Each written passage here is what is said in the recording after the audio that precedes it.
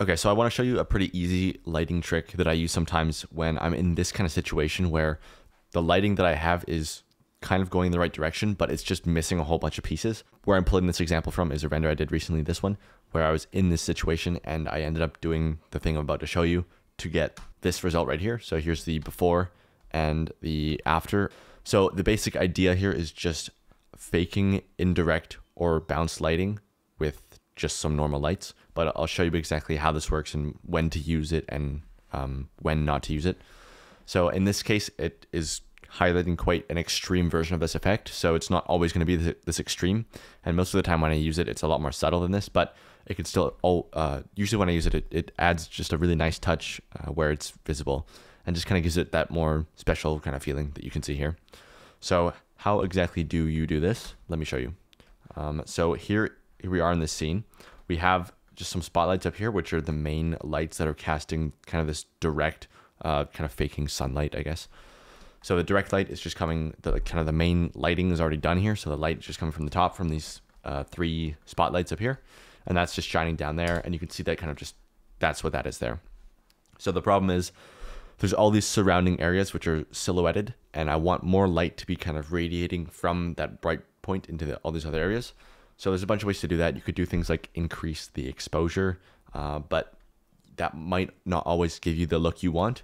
You could also do something like increase the brightness of the floor. Again, just might not give you the look you want because say I do this, I increase the brightness of the floor. It does kind of increase the amount of light reflecting off the floor, but the problem is the floor is really bright now and there's all the tiles look kind of weird. So that might not be a desirable solution either. So something you'll see pretty often in 3D is kind of just faking this effect by adding in lights. So here are all the lights that we're going to be adding in. I'll show you kind of one by one what this is doing.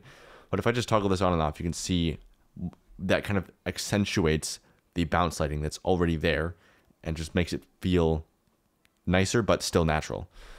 So let's go through this one by one and I'll show you where this starts. So the first one I added was this one right here. So this is just an area light. And the reason I like using area lights instead of spot or point or anything is because it gives you a very easy directional control. So it's shining right in the direction that I want and not illuminating areas that I don't want this in. And it also is really easy to make this. It's just soft lighting by default because it's already a meter in diameter by default. So that's why I like using that.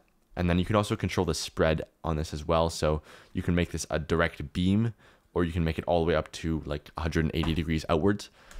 So mine is turned down a little bit, but basically the key that I want to show you here is you have to add these lights in areas that make sense for there to be light. Okay. So you can see that there's all this direct light, kind of this fake, you could say sunlight coming in the scene here. So the sunlight is hitting the ground and then there's already actually indirect light in here. If you look at this, the indirect light is just the light that bounces off of something onto something else. So for example, the light that's hitting the floor is bouncing up onto like the underside of this ring. You can see all that there. Up here, the bright part of this, the top of this ring underneath here, that's all indirect light that's bouncing off of the floor, bouncing upwards, hitting this thing.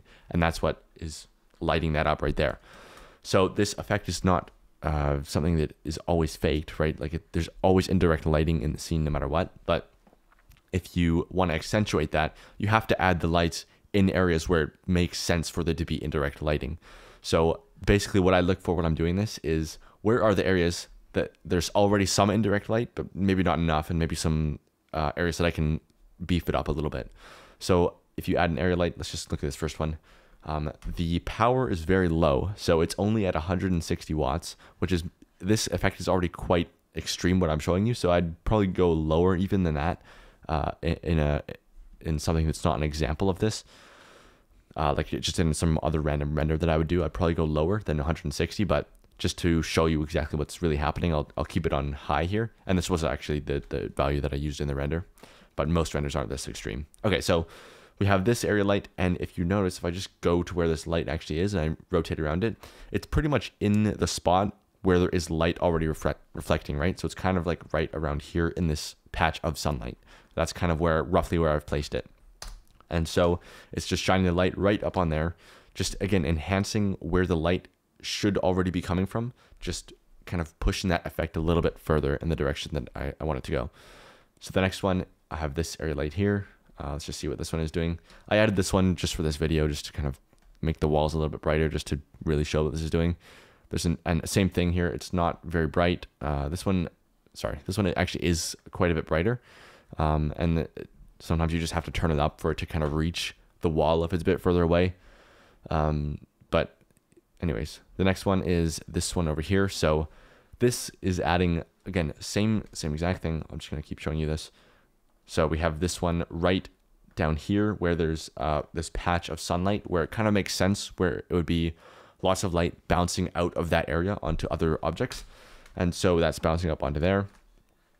And again, this one's very low. I have this size just kind of stretched out over here. Now, something you want to be careful of is, if you notice here, this light is intersecting on these chains right here. You want to be careful of that because sometimes you get a really harsh line on your objects. So just be aware that you can decrease the realism if you're not careful with this. So I don't think it matters in this one. You can't really see it, but just be careful of that because it will ruin everything if you accidentally leave that like intersecting with an object in the wrong spot. Okay, so the next one, I have another light, which is actually pointing towards the camera in this one, which is kind of highlighting the floor. So this, I still think this actually does make sense because if you think about where the light would be going, you just have to kind of trace it back, right? So the light's coming from the top, hitting the floor, hitting this ring, and it would probably make sense. It could either be bouncing off of that or it could be bouncing off of just the whole bright area behind all this stuff. So it kind of makes sense for there to be some light coming from that direction anyways. So I'm okay kind of enhancing that and faking it a little bit with an area light that's pointing in that direction. Because again, it's bright coming from that way, so it's okay to just kind of fake that a little bit, right? And we have another one over here, an area light, which is just pointing up in this opposite direction. This is another one that I added specifically for this video just to kind of make the thumbnail look better, but that's just kind of, it was really dark over there, so I just wanted to lighten it up a little bit. So that's what that's doing. And then the final one is this big point light in the middle of the scene, which just kind of tops it all off. So one thing that was happening was I just felt like there wasn't quite enough light coming from that the room kind of behind the ring there. And so adding one point light, which I'll show you here, one big point light in the middle. This one's very bright at 12,500 watts. That's much higher than I would usually go with this, but in this case, it kind of makes a bit of sense and just looks better. You can see how much bright light is hitting this spot behind here. So it kind of makes sense that this one would have to be brighter to actually be visible. So that's there. And normally I would use actually a bigger radius, like minimum a meter. So I would recommend turn that up just because you want it to be quite big and soft if you're trying to enhance a big and soft reflection. Like this is kind of going to cause a really soft reflection right here, this big patch of light. It's almost like another light itself, a big patch of reflecting light. That's a trick you see a lot in photography, where if you're taking a portrait of someone, you might literally hold a piece of paper on the opposite side of their face where the sun's coming from, and that can be this exact same effect. Instead of an area light, it's just a piece of paper which is reflecting the sunlight, so it's the same kind of thing. Anyways, yeah, the key here is make sure it makes sense. Like, think about where the direction of light is actually coming from, and then place light strategically in those areas. You want to color match it, so if the light is going to be, like everything's kind of warm tones in here, so I want to match the light to be a little bit warm to match that, so it makes sense. You can see if I make it white, it looks a little bit strange. As soon as it gets warm, it kind of fits in a little bit better. So obviously just color match it to whatever other objects in your scene.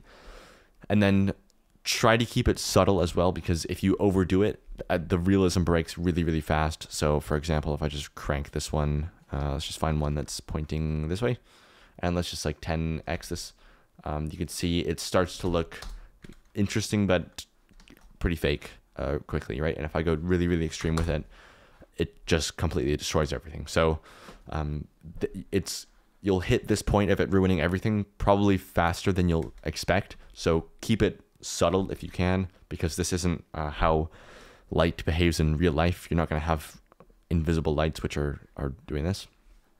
So we're kind of enhancing what's already there is the idea here. Okay, one more thing that I want to mention is you might get this problem here where you can kind of see a big glow coming from your light. So that happens because if we're using volumetrics in the scene, so we're using a big fog over everything, right? So we're using just a volume scatter on this cube, which is just volumetric lighting over everything. So if you start placing lights, like bright lights in that, you might get this effect where it's like just glowing everywhere. The way you deal with that is just uncheck. You can sort of see me doing it here, but uncheck the volume scatter checkbox here. So you go, just click on the light you want to be affecting, go over to ray visibility, and then just where it says volume scatter, if I just pull this out, volume scatter, uncheck that, and I'll just do it on this one as well, uncheck that. And now we can use lights as bright as we want without just having it emit into the volume. So we're basically just saying, hey, light up everything, but don't affect the volume at all. That's what happens when you uncheck that. One other thing too is if you have some reflective surfaces, I'll just add an example of a reflective surface right here. So if I just have this on, so you might run into this problem where you can see the actual light itself in the reflection of something. So for example, if I have a point light here, we can't see the actual light in the scene, but in the reflection, we can see the light, which is a problem if you have water or glass or something like that, where the reflection of the light shows a big white circle or square. The way you can deal with that, the first thing you could try is just uncheck this checkbox called multiple importance. So that's in the light settings underneath where you adjust the power and everything. Multiple importance, if you just take that off, that will reduce that, or actually just remove it.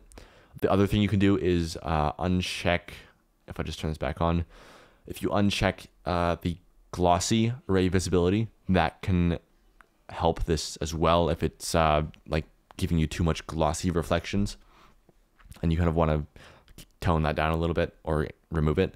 That's a way to do that. So in this scene, what I did for all these lights, I think, was just take the glossy completely off. So it's just not, you can see there. It's just not using that at all right there. And that just makes it fit in a little bit better in this case. I don't always do that. I usually don't, but in this case, it just made it work a lot better. I maybe could have just done this where I turned the power way down. Let's just see what that looks like. Yeah, like same kind of thing. It just doesn't give quite the same effect, but it's a different look. You can go for that if you want. But I opted for just turning the glossy off and kind of going for this more rough look. So yeah, that's it for this one. So by the way, a bunch of the assets in this render are from the new fantasy course, like the floor, chest, debris piles, arches, and stuff like that. A lot of this stuff is from the new fantasy environments course. So I'll leave a link below to that if you want to check out the new course. And other than that, thanks for watching, and I'll see you in the next one. Bye.